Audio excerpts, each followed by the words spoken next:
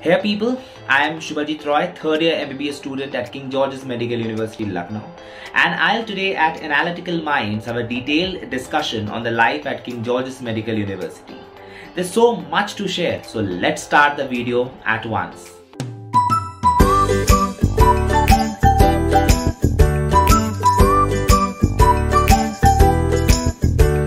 So first of all, how was the first day at college? So the first day at college began at room number 606 of Kalam Center, where all the classes right from first year to fourth year are held. So it began with administration of the Hippocratic Oath, and that was followed by the white coat ceremony. And the white coat, that is a piece of clothing which brings such a sense of pride amongst all medicos. And after that very inspiring moment, it was followed by introductory lectures that were taken by faculties from all departments, and we were made knowledgeable about the rich legacy and the history that is there of KGMU, and that was followed by us getting the hostel rooms. And the day went about in exploring the campus. Obviously King George's Medical University has such a huge campus, so the entire day went about in exploring it and knowing where is what. Secondly, how is my college different from other colleges of the state? So KGMU is one of the apex institutes of not just Uttar Pradesh but of the entire nation. It has been consistently been ranking in the top 10 medical colleges, both UG PG combined, of the nation, and top 5 UG medical institutes of the nation. And not just that, it is also the ICMR nodal centers for lot of ICMR and government programs that are there. So definitely it's one of the best, and definitely the best here at Uttar Pradesh.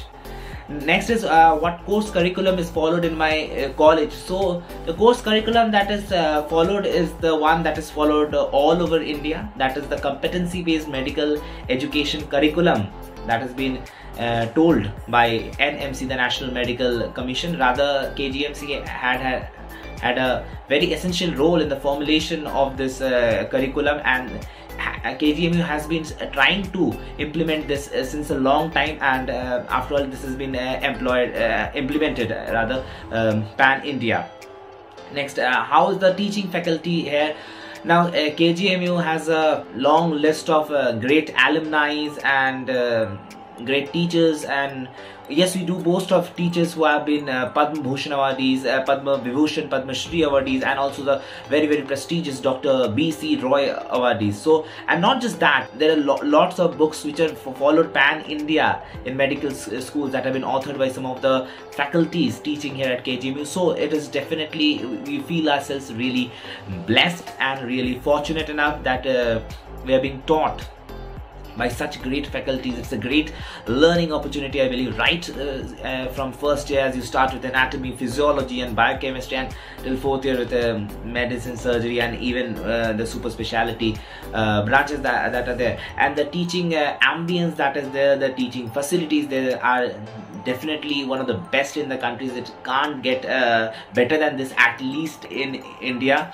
And definitely there are a lot of advantages that I believe, like just in first year, if you take an example, the number of students per cadaver in anatomy that is there is obviously very less here at KGMU. So students get more opportunities to learn hand-on, that is there, and the library facilities that are there in every department, and also we do have a central library.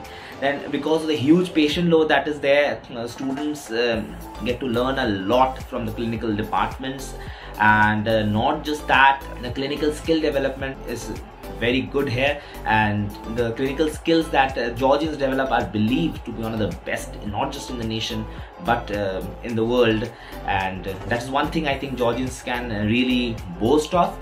And not just this, I feel because we have such a large number of departments that are there, right from the preclinical, paraclinical, clinical specialities and the super specialities. That's why the learning opportunity that is presented here at KGMU is unlike most of other institutes that are there in India, and no doubt it's one of the apex institutes in India, ranking almost in parity with AIIMS Delhi and the other apex institutes, we believe.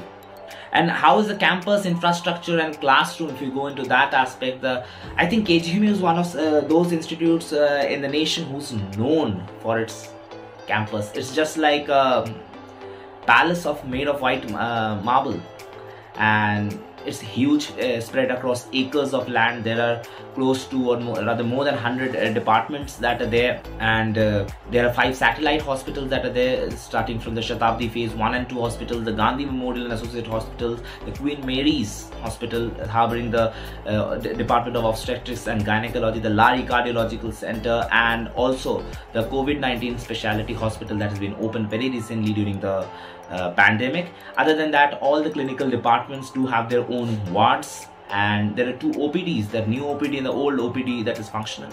And also the dental department has its 2 own state-of-the-art facility buildings. The nursing and paramedical faculties also have their own respective buildings, and there's a different building that has been assigned, rather than telling buildings, I should different palaces that has been assigned to each department, starting right from the first year subjects to the super specialty subjects.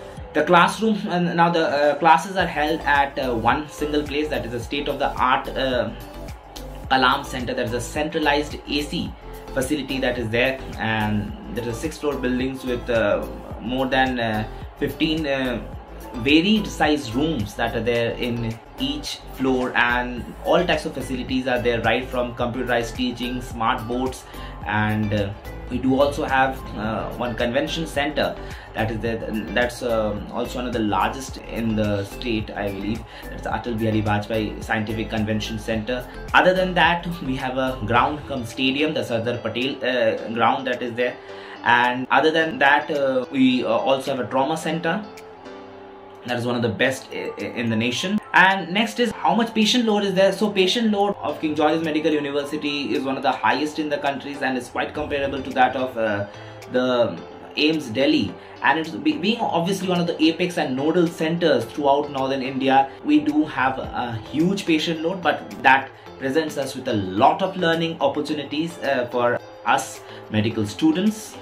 Next is about the senior-junior relationship and dress code. So coming to senior-junior relationship, I believe this is one of the very important aspects of any medical school, rather I should say the medical life of any medical student, because seniors do play a huge role in the overall development, or rather I should the entire sustainability of a medical student at a medical college.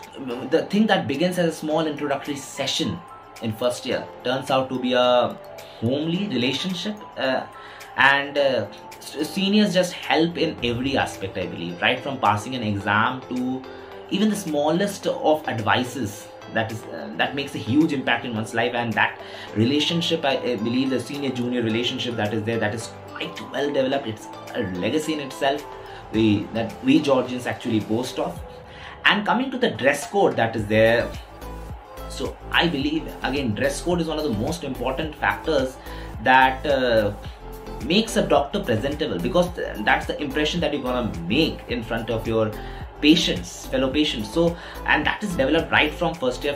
In first year, definitely the dress code is quite strict. We have to wear long 6-buttoned white coats, or rather aprons I should say, and black trousers with polished black shoes and plain shirts. And for girls it is salwar kurta and again the long coat. Yes, there's a bit of relaxation from second year onwards, but yeah, the sense of discipline that sets in once we are in the first year, that tends to carry on for the rest of our medical life, and that's what I think also makes you a good doctor.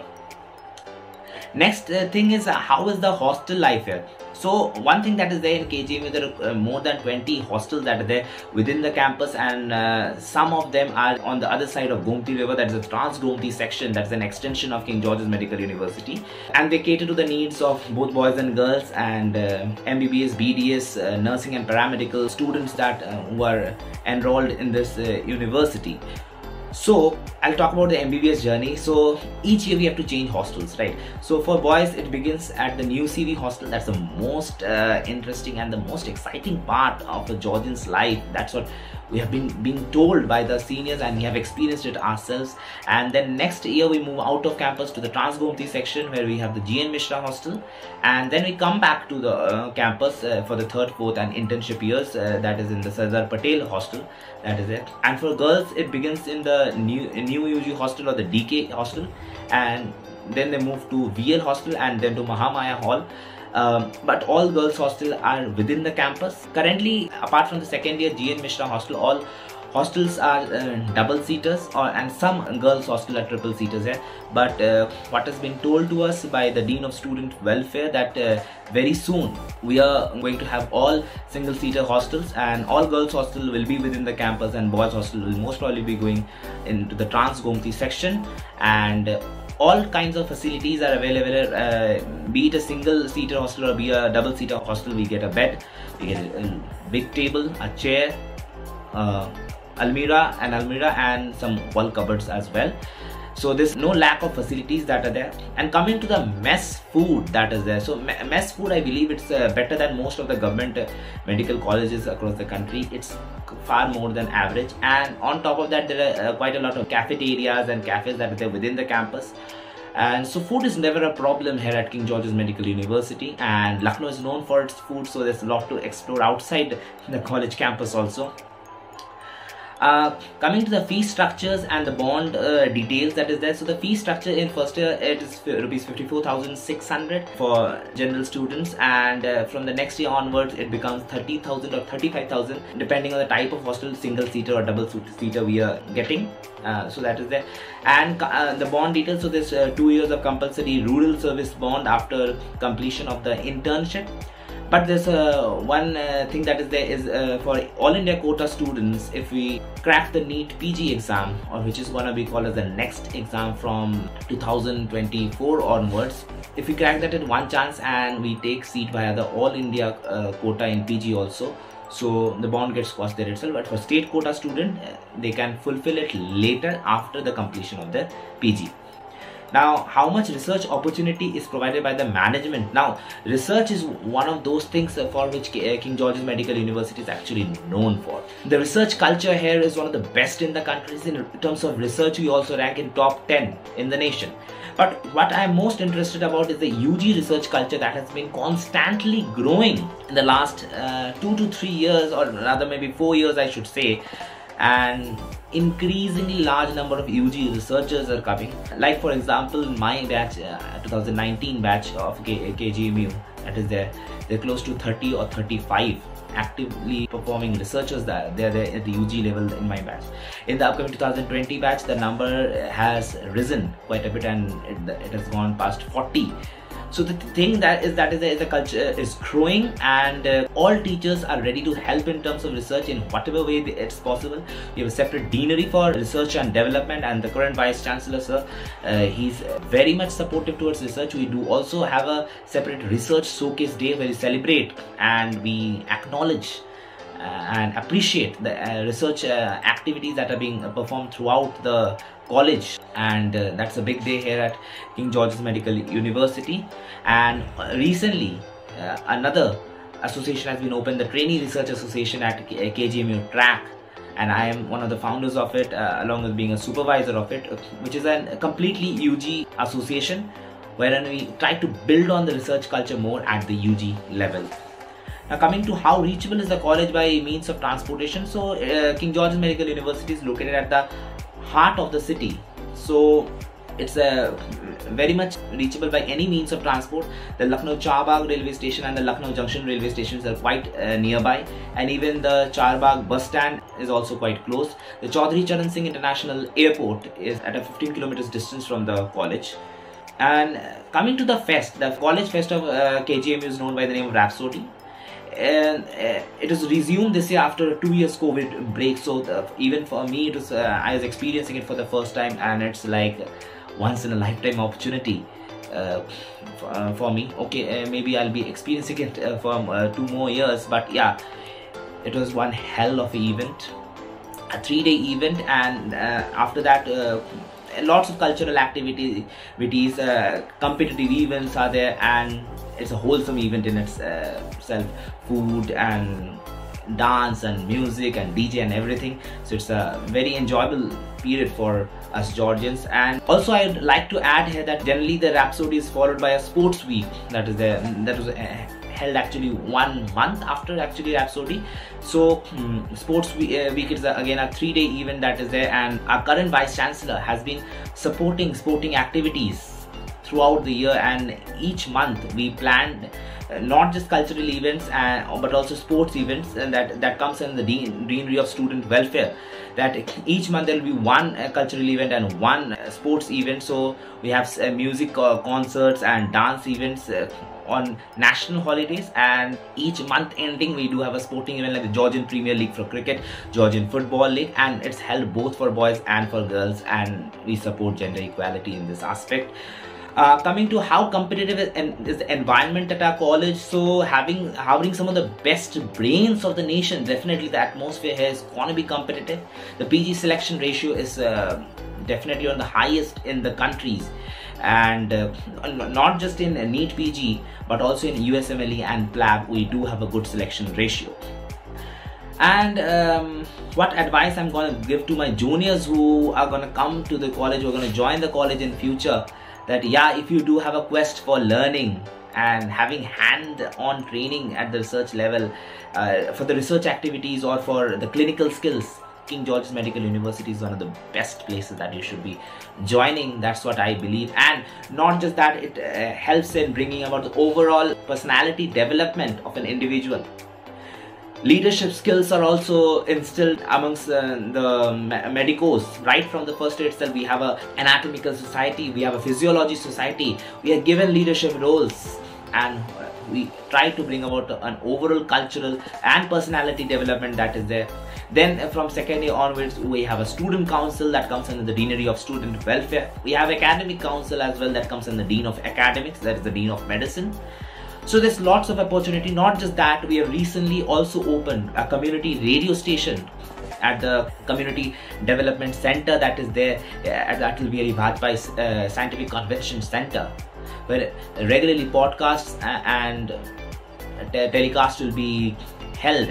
And so there's a lot of chance, that's what I'm telling you, and there's a lot of even cultural societies and literary societies that are there. So there's a lot of chances for not just the academic development or research related development, but also for overall personality development, cultural development, sporting development.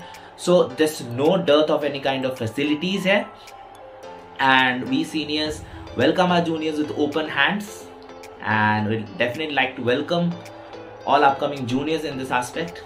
Thank you.